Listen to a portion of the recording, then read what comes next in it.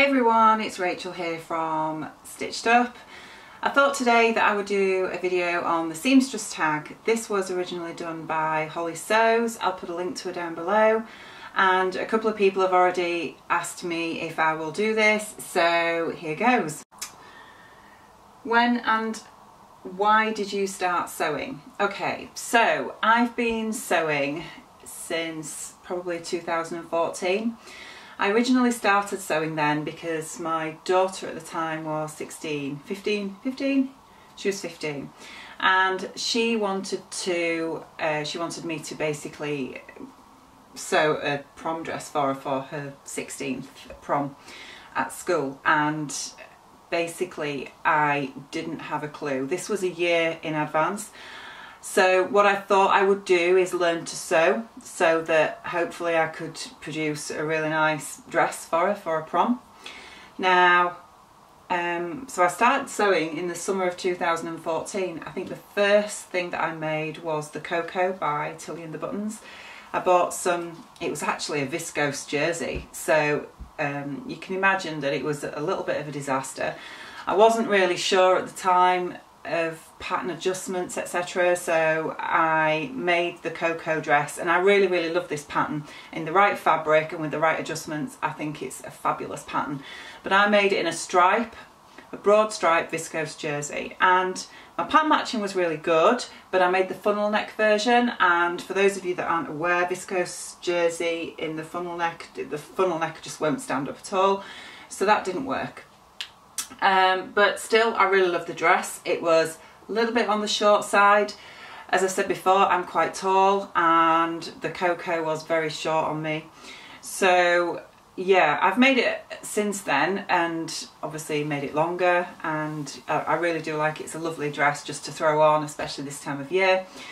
But yeah, that was the first thing I made, and basically over the next few months I spent some time making various different things, some successes, some not so successful for various reasons, and then eventually made the prom dress that my daughter wore to her prom. I'll put a little picture of it in here so you can have a look and see, but I was really proud of it. I was very scared. It was a bit of a mashup of a couple of different patterns, one being a birder pattern.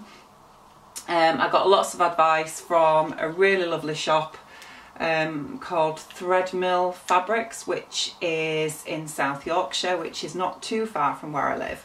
And the lady who ran that shop was really good. She gave me lots of advice. We bought the fabric from there, and the dress, while not perfect, worked out really well. My daughter loved it. She looked absolutely stunning on the night, and yeah, so that's why. Okay, next question. What is your favourite or proudest make? Well, again, I guess it has to be the prom dress that I made for my daughter. It was quite in depth, and yeah, that's it basically.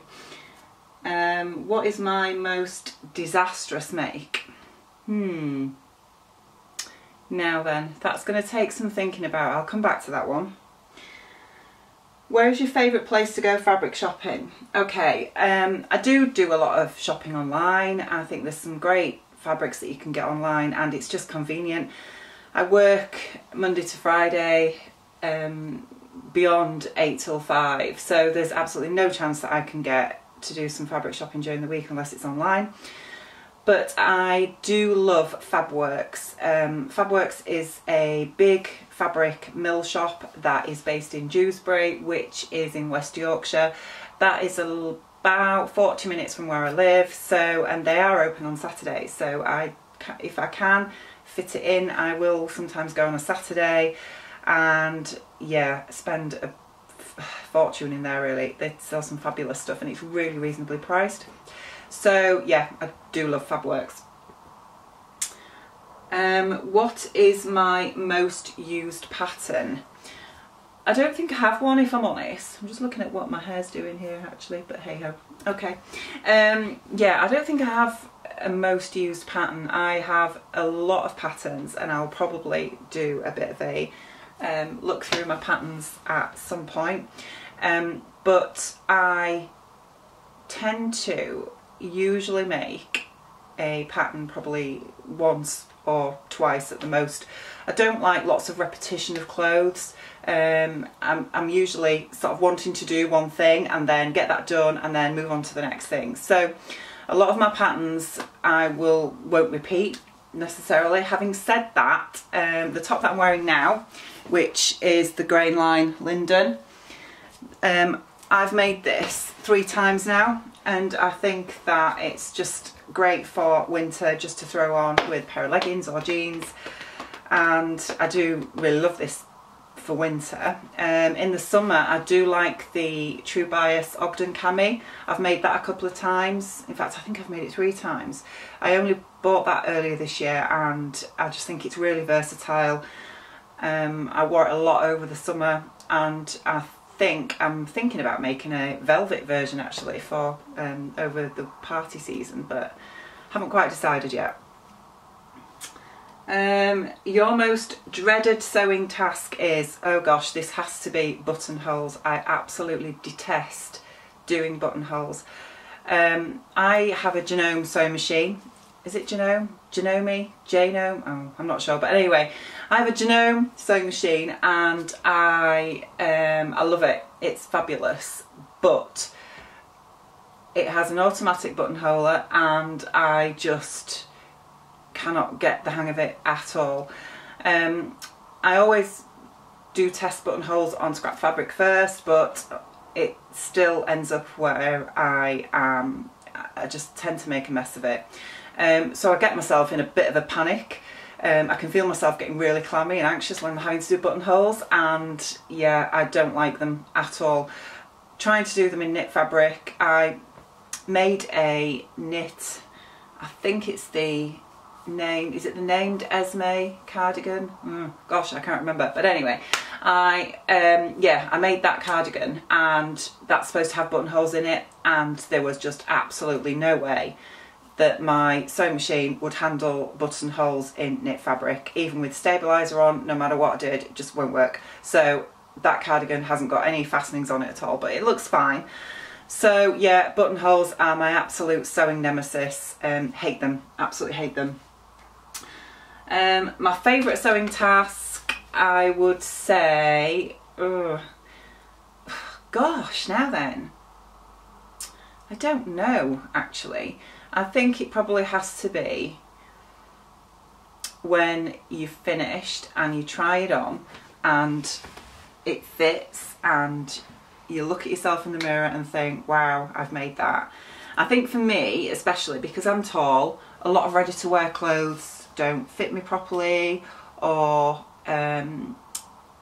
you know, because the arms tend to not be long enough, or I've got quite broad shoulders, so things will pull across the back, things will be quite short. So to be able to actually just have a finished garment that fits me properly, is the right length everywhere, and knowing that I've made that out of a flat piece of material is just, yeah, that's quite satisfying. What is your favourite sewing entertainment? I watch a lot of other YouTube videos. I used to, when I first started sewing, I would read a lot of tutorials, read a lot of blogs. The blogging seemed to be the thing a few years ago, and that slowly seems to be moving more into YouTubing. So I'm sort of moving with that, I guess. I think some of the bloggers that I used to watch a lot either aren't blogging anymore at all, or just not doing it as often as what they used to. So, and some people have switched to YouTubing, so I'm tending to watch a lot of vlogs, which is why I've got involved in it myself. I do like Instagram as well. I think that's great for that instantaneous seeing what somebody's doing. But I think YouTube's great from just having a half hour with a cup of tea so that you can sit and watch what people have been doing, or if you want to look at something more in depth, whether it's a tutorial to teach you how to do something, I think there's some fantastic resources on YouTube as well, so I tend to use that a lot. Printed or PDF? It's probably, I absolutely love printed patterns. I think I've got a lot of the big four patterns, I've got quite a few indie patterns, but I would say my indie patterns tend to be more PDF.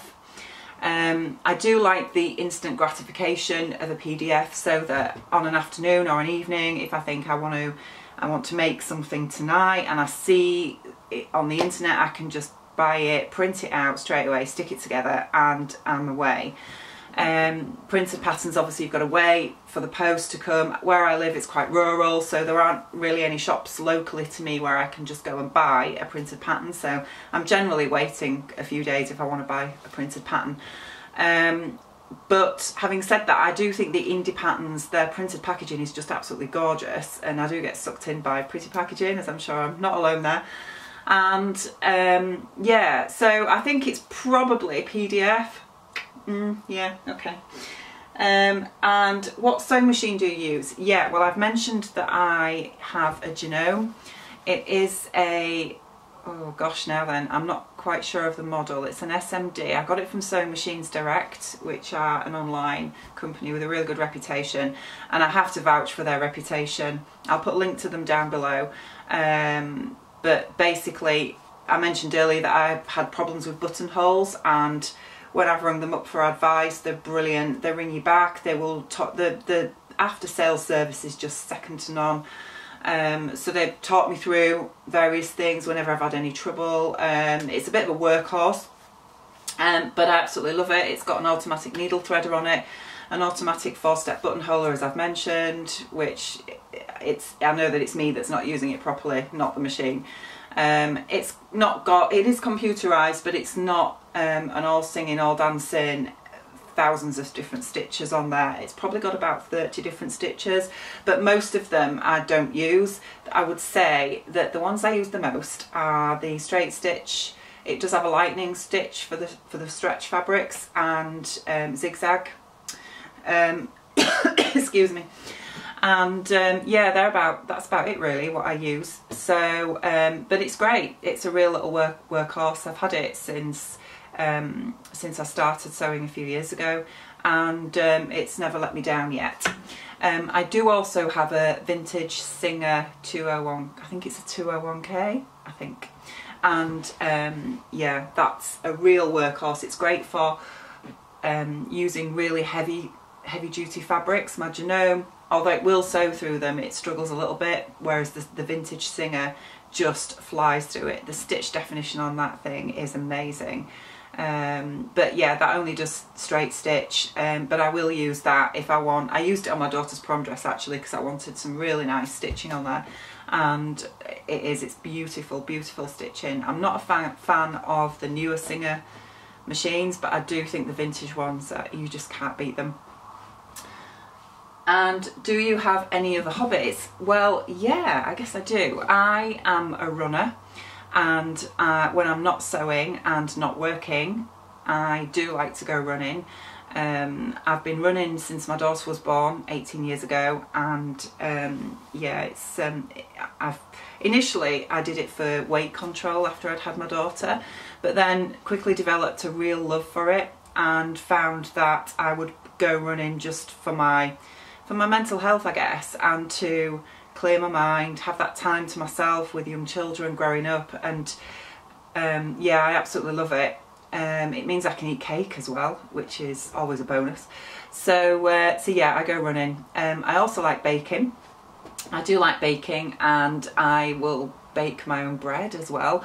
Not so much these days because, as I say, I'm working, and when I'm not working I'm either running or sewing. But yeah, I enjoy baking as well. So okay, and going back to the question that I missed out earlier, what is my most disastrous make? I don't think that I have a single disastrous make. I think there have been a few cases where, actually, thinking about it, it was something that I did not so long back. There was, back in the summer, when the off-the-shoulder tops were all the trend, and I wanted to make a dress version, and I didn't have a pattern for quite the style of top that I wanted, so I thought I'm just going to make my own.